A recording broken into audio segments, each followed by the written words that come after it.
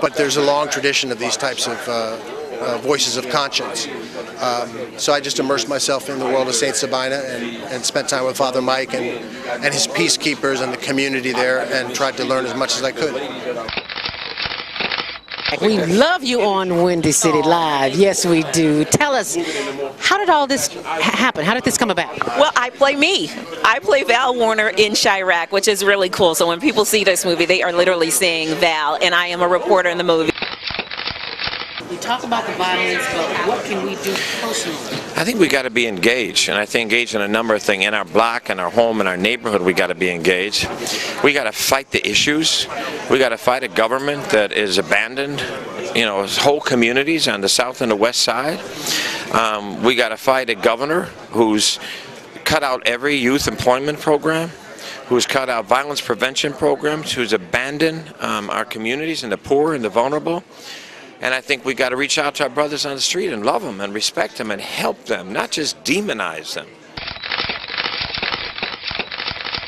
My participation is only because of Mr. Spike Lee, our leader, our director, and he reached out to me and blessed me with the opportunity to be in this film and said that his mission was to save lives in the south side of Chicago. I'll just say like this. First of all, let me give you history of coming to Chicago and telling my jokes as a young cat. I'm 37 now. I started about almost 15 years ago. Elroy taking me under his wing, letting me do some jokes here and there for the radio stations and all that kind of stuff. We are more than that. We are more than that. We're greater than that. And I feel like in places like this, or Chicago, or whatever you want to call it, the hood, whatever you want to call it, like, it's too much attention dwelled on the negative. I learned that no matter what you do and how much of a genuine heart you have, and if you're coming from a good place, people are going to criticize if they don't agree with what you're doing. Hi, we're from Empire, and you're watching the Higher Learning Network. So how long have you been standing here? Not too long, like an hour. So we're moving in fast. This is a good sign. Yo, what's up? It's your man Tony Schofield from 106.3 Chicago's R&B, and you are watching Men on Higher Learning. Now, I used to hang around with some men that was into some higher learning. It just wasn't that kind of higher learning, but I got myself together now, okay? What is it that you do in your quiet time, in your meditation time, that allows you to bring us the films that you do? I sit courtside in Madison Square Garden, world's most famous arena.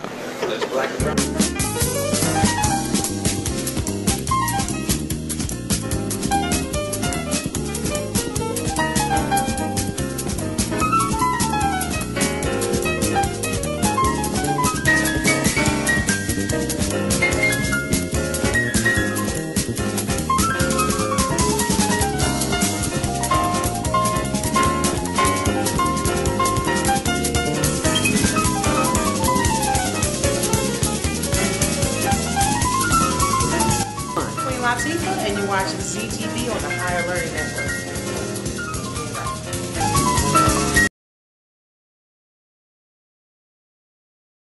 We're live here today on the Higher Learning Network. Thank you so much for joining us. I have a very special guest, a family member who I didn't know some things about, so you're going to learn some things today too. This is my big brother, Patrick Bradley. Say hi, Pat. Hi there.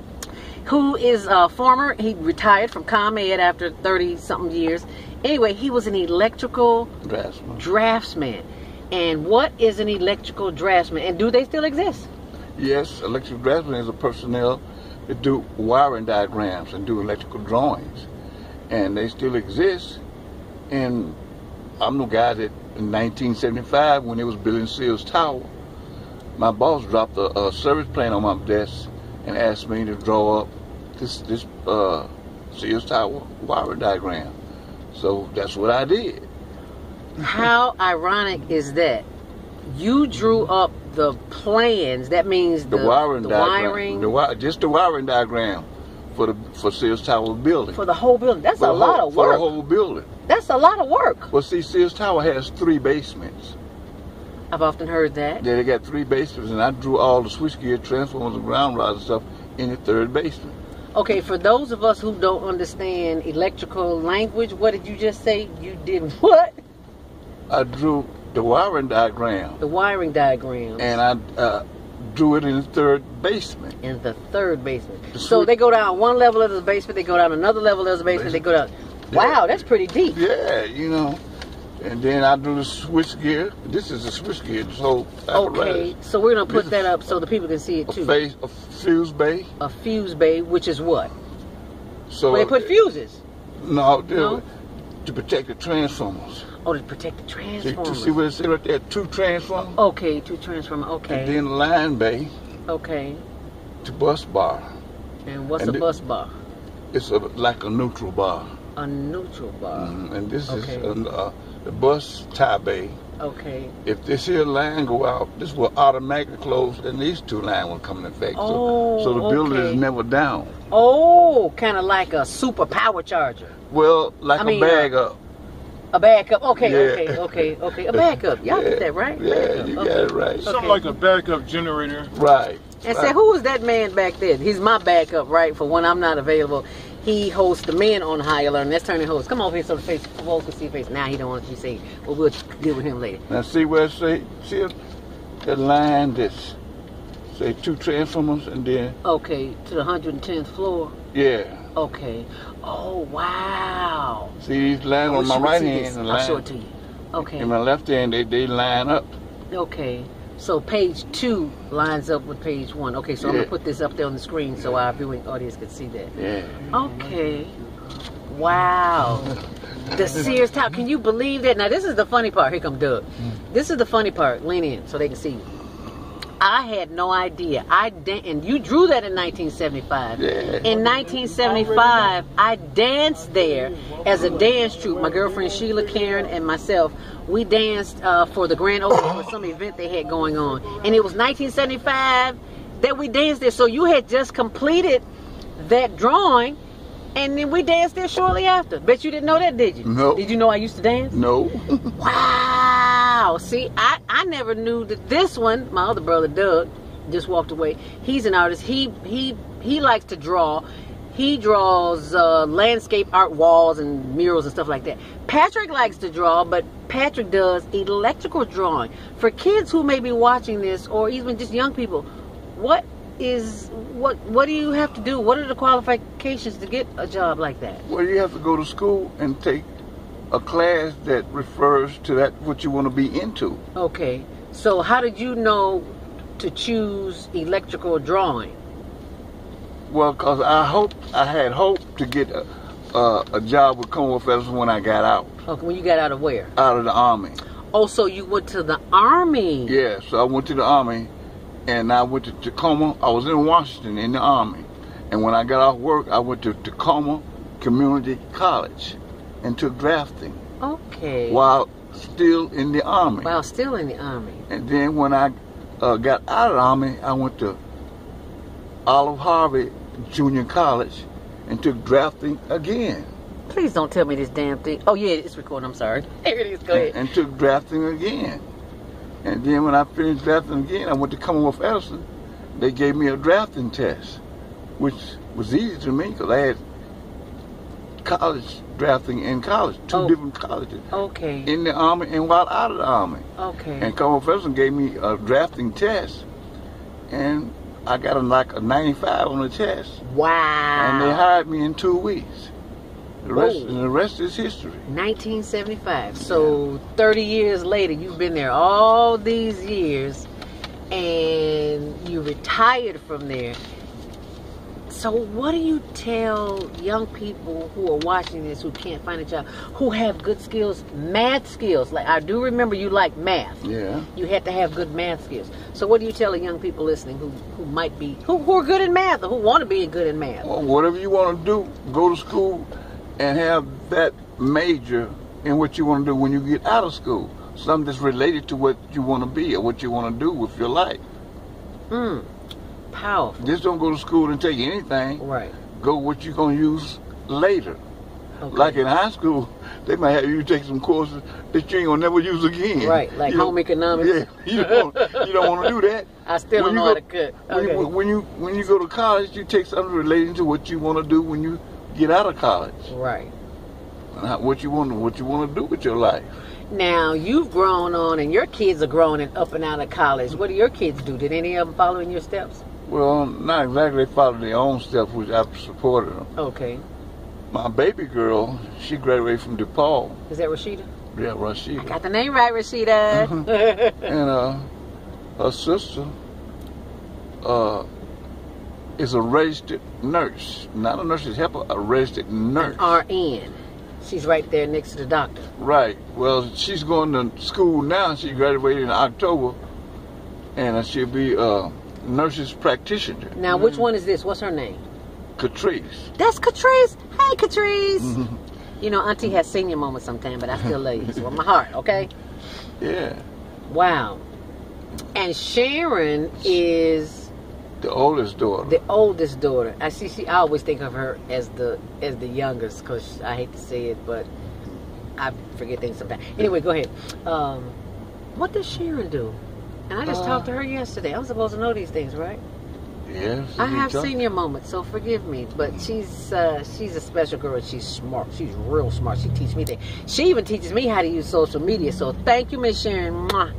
Because she said, Auntie, you got to get on Facebook. You on TV, you need to be on Facebook. You need to be on Twitter and Instagram. I'm thinking Instagram for kids. I don't want to be on Instagram for what? Okay, but our students are on there, so I still should know, right? Okay, anyway, I digress. So on a closing note, what would you say to the young people who are out here and who are having challenges and they just don't see a future for themselves? Well, find something that you want to do. Make yourself do something. And then do it. And if you don't succeed in it, try something else that you would like as secondary and do it. Don't never give up. If you give up, it's over. Never give up. Period. You heard?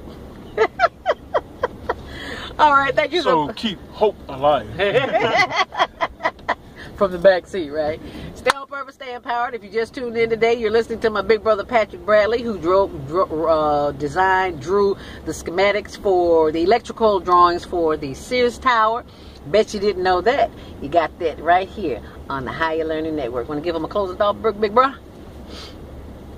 Well, I can't think like you can think. You can't think like I can think.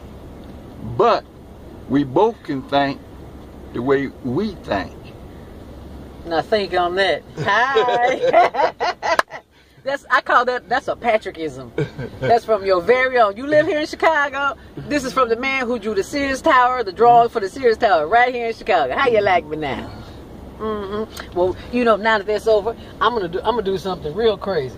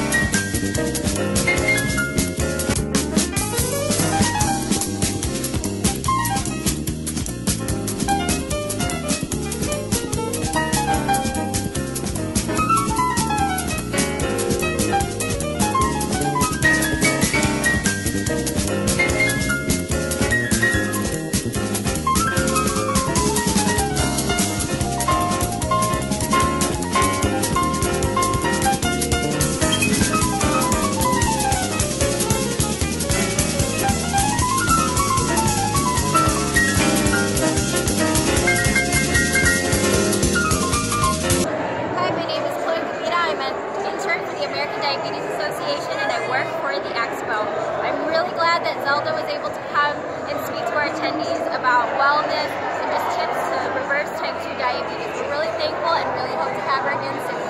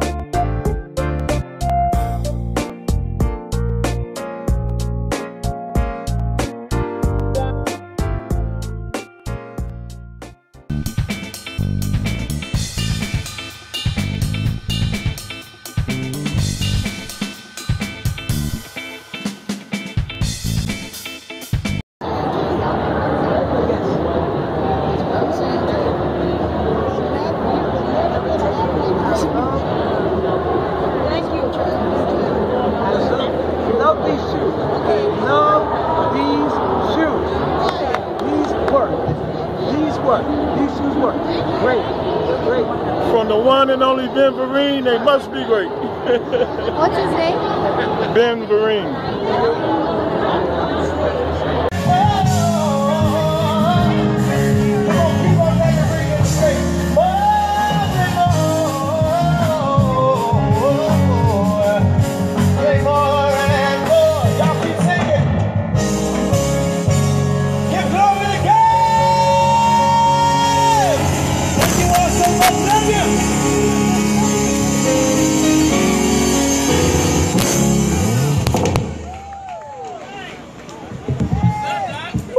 He made y'all move around. I could sell deodorant right now.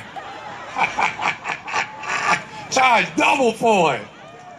I want to give a lot of love to my sisters. I love them in the spirit. Thank y'all for coming out. That's women changing their lives, y'all. Man, ain't God good, y'all. All right, Janine, can I get you to the stage? I don't know where you was at. Janine, can I please get you to the stage?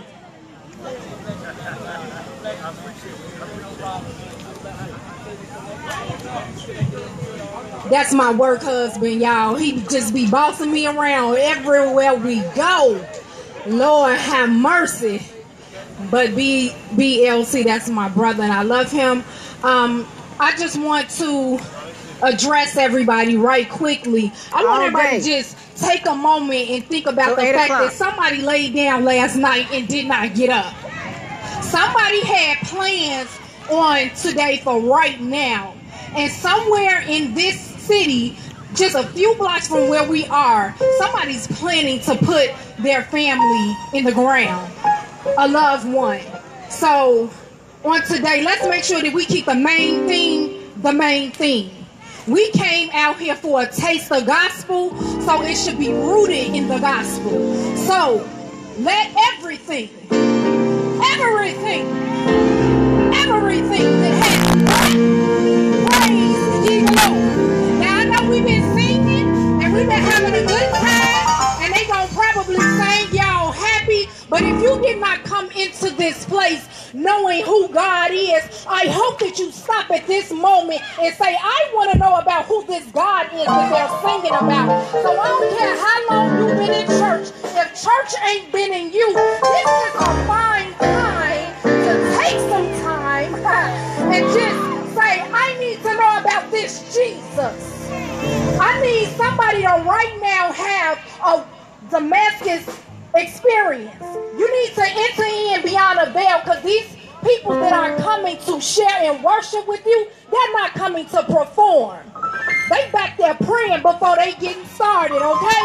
So we not playing. We serious about this thing. We serious about 316. So if you don't know about 316, you need to turn to your left, turn to your right, and ask them what 316 is really all about. So we want to make sure that we still have some church. So we got some food out here in these vendors, but we came up to lift the name of Jesus.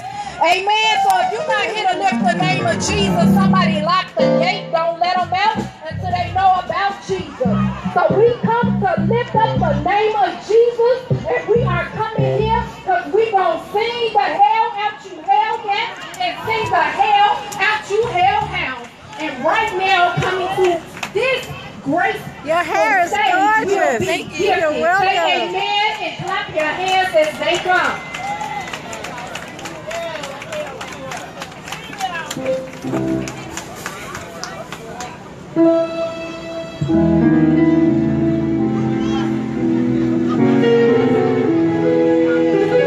How y'all doing out there?